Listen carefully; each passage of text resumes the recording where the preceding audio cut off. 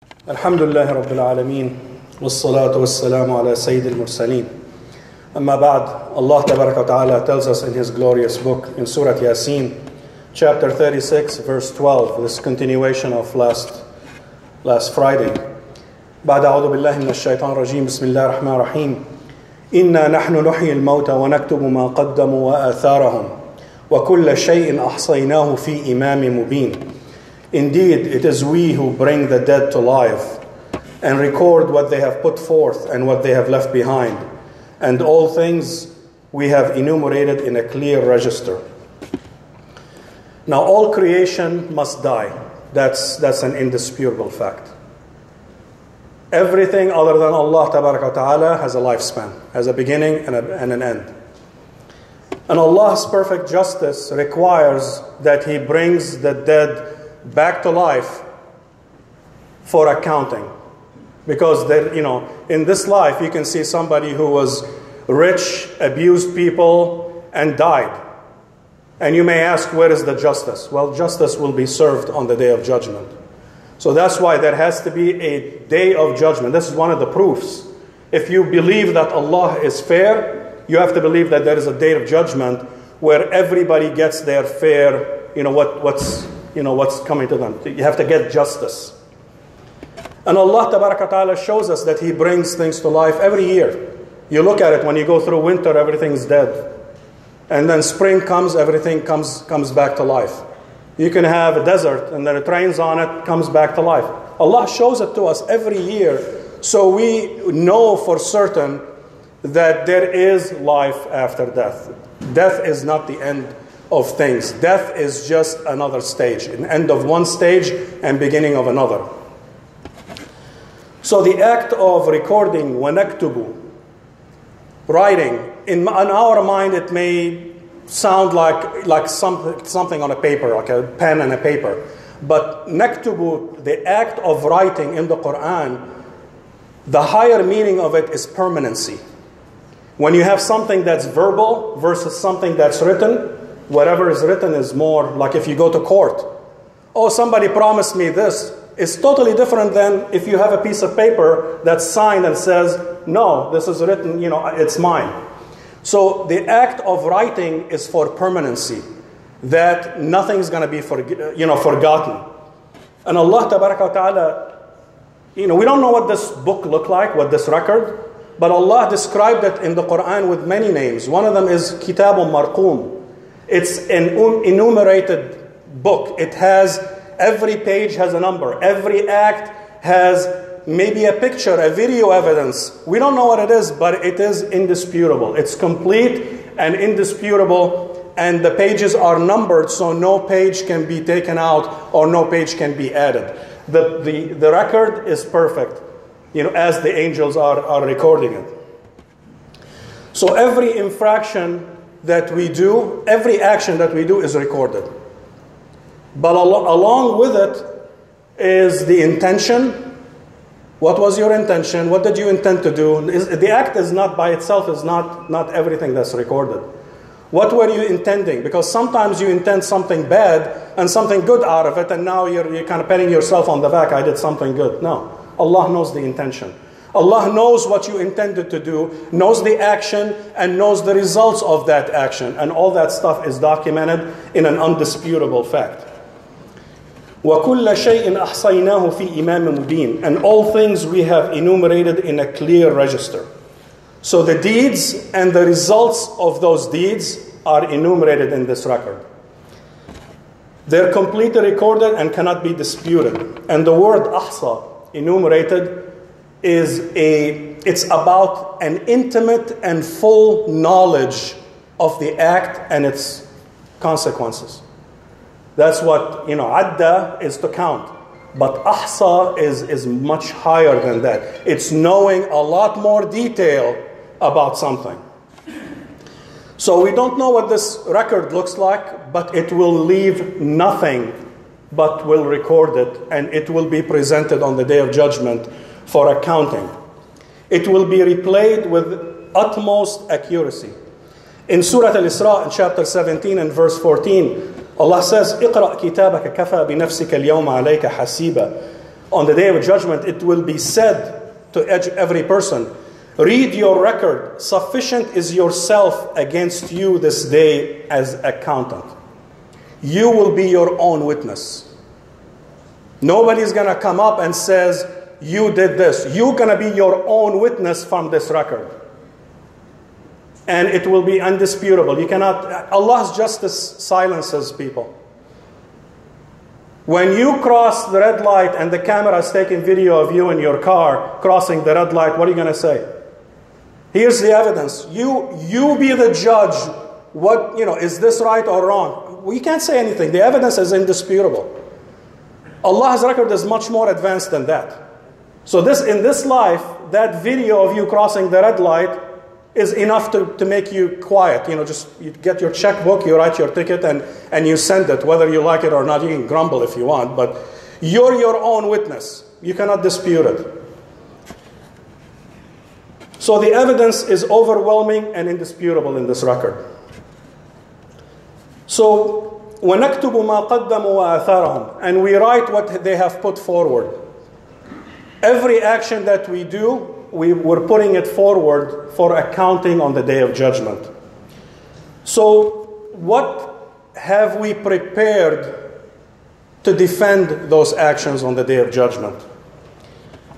What answer will we give Allah Ta'ala when He asks us, I gave you a long lifespan, what did you do with it? I gave you 80 years, 90 years, 60, whatever that number is. What did you do with those years?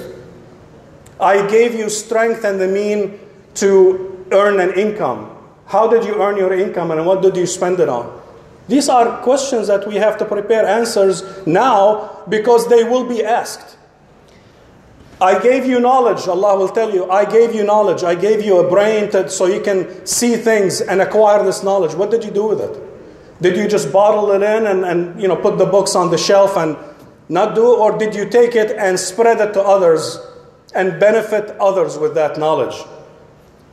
When Allah gives us health and wealth and a family and a house and all this stuff, what are we doing with it? We have to prepare an answer for Allah because He will ask. So this وَنَكْتُبُ مَا قَدَّمُوا, everything that we do, we're sending it to the hereafter in this record, so we'll have to answer for it. So there are going to be so many questions that we need to prepare these answers for. So every action and inaction, not just action, and inaction, because sometimes Allah will ask you, I gave you eloquence, why did you remain quiet when somebody was being attacked? That inaction is also, we have to answer for. Action and inaction. When poor people ask you, donate, help us, and you have the wealth and you have the means and you withhold. Why did you withhold? Do you have a reason? If you have a compelling reason, great. But Allah Ta'ala is the judge whether that reason is valid or not. So action and inaction has to be answered for. But one word in this verse that should give us pause. وَنَكْتُبُ مَا قَدَّمُوا وَآثَارَهُمْ, and what they have left behind. The ramifications of those actions. The action is not the end of the story. You can do something, and the ramifications of it could last hundreds of years. And Allah Ta'ala is just. He's not going to only judge you based on that action, but also the fallout of that action. And this should give us pause before we do anything to think long and hard about that action and what consequences that come out from that action. The Prophet ﷺ had hadith around this, this topic that says whoever starts a good practice will have, and people follow him, he will have a share of their reward as they mimic him and do it. The converse is also true. If you start a bad practice and people adopt it, they get the sin and you get a copy of their sin added to your record as well. And if you do something really bad and it lasts for generations, that bad action or good action is the action that keeps on giving. And we have to make sure that if we do something, the ramifications of it is good, not bad. If you are a leader, or you're a teacher, or you're a father, or you're in a position of responsibility, you have to think about what you do, because people look up to you. As a father, your children will look up to you. If you teach them bad habits, they're going to think that's normal, and then they'll teach it to their kids, and then they'll teach it to their kids, and you'll have generation after generation being ruined, and you're the one who started it, and all of their sins are in your record. So when you are in a position of responsibility, we have to be very careful what we do, what we say, because people will mimic. If you corrupt one person, you ruin his aqidah, his creed. You teach him something from the religion that's not true. And this person becomes a teacher and teaches for 30 years. And every year he has 20, 30 students. How many people did he influence? Badly influence. Maybe not all of them, but a lot. Over those 30 years, and those people will maybe ruin other people and it's a pyramid. It's a pyramid scheme. If that pyramid is built on good, you reap all the benefits from everything under that pyramid. But if you do something bad, you reap all the bad actions from that pyramid. Our Prophet Muhammad ﷺ taught us the best way to act. All of our deeds, all of our prayers, all of our good deeds are in his record, because we mimicked him. So that's an example of a good, good actions that last way beyond your lifespan. And those are the actions we need to focus on. Because Allah Tabarak Ta'ala is clear. وَنَكْتُبُ مَا قَدَّمُوا وَآثَارَهُم. We write what they do and the ramifications of their actions. So if you raise a great child, and this child becomes a scholar, and then he teaches others, and more scholars come out from that lineage, what a great action that you'll be proud of on the Day of Judgment. You show up, and all of a sudden there are, maybe 200,000 from that line, all good people, and every good thing that they've done is in your record. And everything in your record is from the good person who raised you. These are, if you start thinking about it, it blows your mind. But conversely, you don't care about your children. You let them do whatever you want. They grow up to be bad. And bad children raise bad children, and bad children, one generation after one generation after one generation. That's a disaster. You don't have the sin of just ruining one child or a couple of children. You could have hundreds of thousands of people because of you failing to do your job, or you did a bad thing and they mimicked you. Now you get a share of all of their bad deeds. So we have to be very careful not to start a new trend, a new bad trend. You have a good trend, go for it. Bad trends, no. Because it is so dangerous. Because you don't have to worry about only the deed that you did, but you have to worry about everybody else who's going to mimic you and do the same thing. And now you get a share of their sin. Because having a sin is not bad enough. Now you get a bunch of stuff piled on top of it.